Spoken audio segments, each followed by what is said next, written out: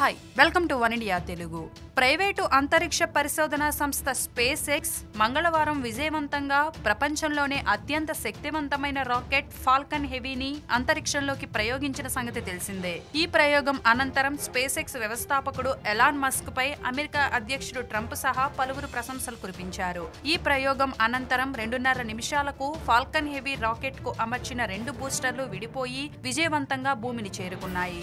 మరో బూస్టర్ సముద్రంలోని drone ship పైకి వచ్చి చేరాల్సి ఉండగా అలా జరగలేదు. ఈ బూస్టర్ విఫలమై కాలిపోయినట్లు తరువాత SpaceX వ్యవస్థాపకుడు ఎలాన్ మస్క్ తెలిపారు. ప్రపంచంలోనే అత్యంత శక్తివంతమైన రాకెట్ ను తయారు చేయడమే కాకుండా దాని ద్వారా రోడ్స్టర్ అనే ఓ టెస్లా కారును కూడా SpaceX అంతరిక్షంలోకి పంపించిన సంగతి తెలిసిందే. ఈ కారును అంగారక గ్రహ కక్షలోకి ప్రవేశపెట్టాలనేది SpaceX వ్యవస్థాపకుడు ఎలాన్ మస్క్ లక్ష్యం. అయితే ఇప్పుడు ఆ లక్ష్యం నెరవేరకుండా పోయింది. SpaceX వ్యవస్థాపకుడు ఎలాన్ మస్క్ లక్ష్యం విఫలమైంది. ఫాల్కన్ హెవీ రాకెట్ ద్వారా అంతరిక్షంలోకి ప్రవేశించిన టెస్లా కారు రోడ్స్టర్ సరైన కక్షలోకి ప్రవేశించలేదు. తొలుత ప్రయోగం విజయవంతమైందని సంస్థ ప్రతినిధులు స్పేస్ సైంటిస్టులు భావించారు. కానీ ఆ తర్వాత అసలు విషయం తెలిసింది. అదేమిటంటే ఫాల్కన్ హెవీ రాకెట్ ఈ కారును అంగారక గ్రహ కక్షలో కాకుండా దానికి అవతలున్న ఆస్ట్రాయిడ్ ప్రభావిత ప్రాంతంలో విడిచిపెట్టిందట.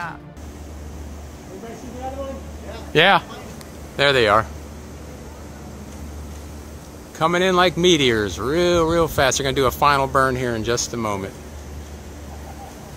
There's final burn 1 and 2. 2 candles coming down. There they are. Double sonic booms.